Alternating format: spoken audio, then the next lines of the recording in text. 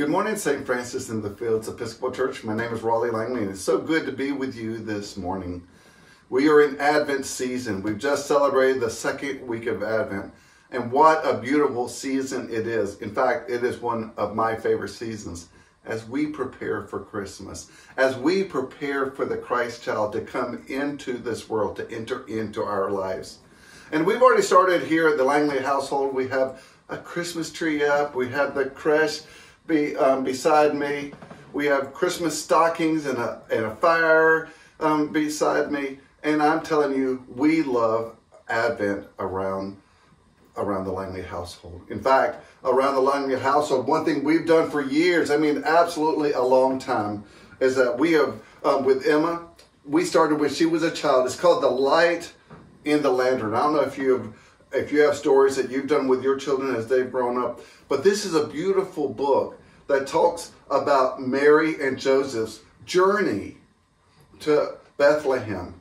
And each night, it gives a different perspective of what that journey might have been like. And some of the difficulties, but also the miracles that came from that.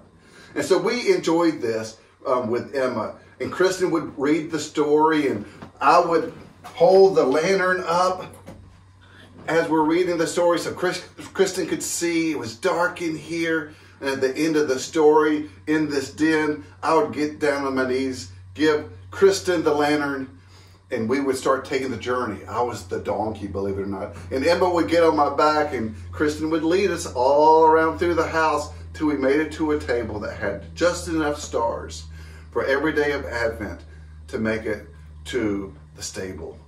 And it's one of my favorite stories. And stories are important around this time of year. I know that you have a lot of stories as well of how you prepare for Christmas, how you enjoy this Advent season. During this Advent season, I don't know if you know this, but St. Francis, we have two books, devotional books that we have. One is for our youth, and it's called God With Us. And it's a fantastic youth devotional. We still have a few left, so if there's a family that would like to do this devotional, we would love you to come by the church and grab one. And then we have one called Advent and Christmas Tide. And this is another beautiful devotion put out by the Nashotah House. And so we have plenty of these at the church for you and your family. And I don't know how you prepare. Maybe it's by going to worship. Maybe it's meditation or reflection. But we would love for you also to think about doing a devotional with your family as well. But stories are important. We hear an incredible story as Mark this past Sunday, we were thrust into the middle of this Christmas time. As Mark says, prepare the way. He was proclaiming the story that he had heard about John the Baptizer, John the Baptist.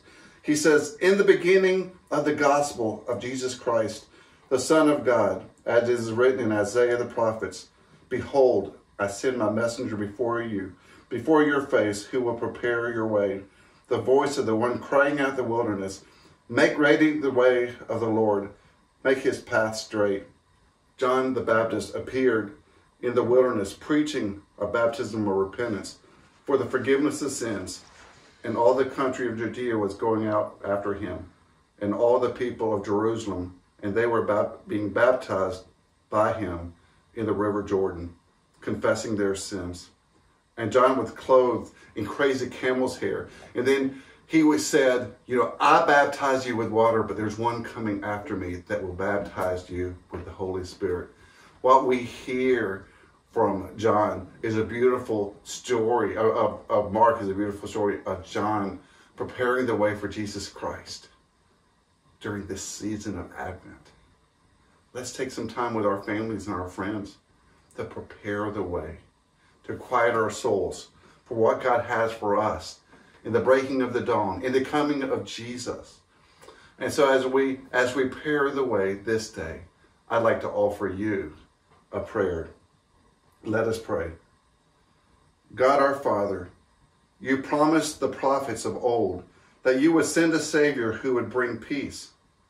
You helped them to spread the message of his coming kingdom. As we prepare to celebrate his birth, help us to share the good news of your power and love with those around us.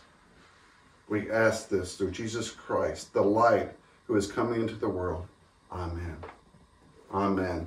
And I hope today, as you prepare the way, that you share this good news with those, your friends, your family, and those around you. Have a wonderful day.